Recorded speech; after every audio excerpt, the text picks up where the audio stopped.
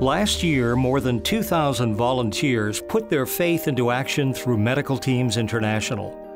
We helped more than 2.7 million people in 70 countries, people confronted with disaster, conflict, and poverty.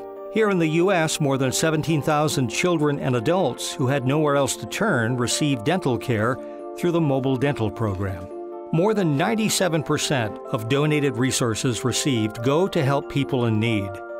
Medical Teams International is rated as one of the most efficient organizations in the country. A team of volunteers and donors traveled to Uganda this summer. For Pat Reeser, this was her second trip there.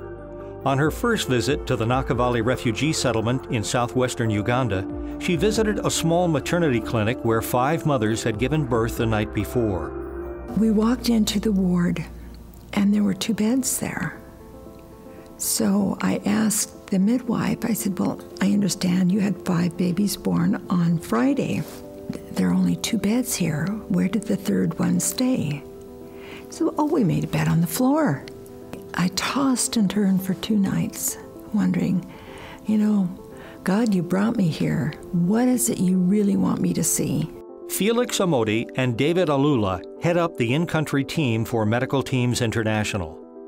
I asked to speak with Felix and David and ask them what would it take to make this maternity ward serve you so that as you get 3, 4, 5 women coming in, you could deal with them.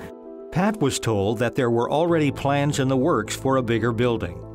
And he said it would be a building that would be big enough that you could put 12 beds in it. And I said, well, what about birthing rooms, an examination room, and a pharmacy? He said that wouldn't be included. So I asked him to pencil out what it would take to do that. Wednesday morning, I woke up with clarity of thought, and I knew what I was going to do.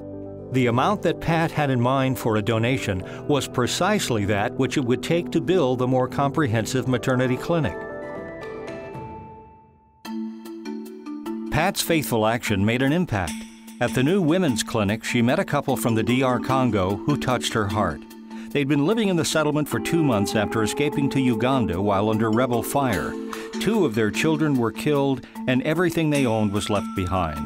2 other children survived, and a 5th was born that day. Pat left knowing that the new clinic would be a blessing for people like them for many years to come. You hear of people having these kinds of experiences, and you wonder, will that ever happen to me? You know, and if it does, will I recognize it and act on it? Dr. Tom Martin is a veteran Medical Teams International volunteer who has traveled overseas on many occasions to give medical care to people.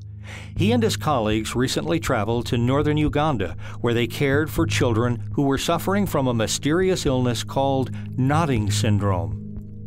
Something happened in the refugee camps that has caused them to develop what is essentially a seizure disorder, but it's a very unusual seizure disorder. And it's triggered by the sight or the taste or the smell of food. Most of them end up with injuries related to seizures, some of them severe burns because of the proximity to cooking fires if they have a seizure, drowning in streams and lakes. And Medical Teams has stepped up and in northern Uganda been providing medication treatment for this, and the medicines are similar to medicines that we use for seizures in the United States. The Ugandan staff that they have been working with through the years are incredible. This is a self-sustaining group with regard to doing their work. MTI supports them and provides the medications, but it's the Ugandan staff day in and day out that go out and provide care for those patients in those areas. In Uganda and every place we serve, lives are changed and lives are saved because our volunteers, staff, and supporters take action. Thank you for acting tonight and for your continuing generous support.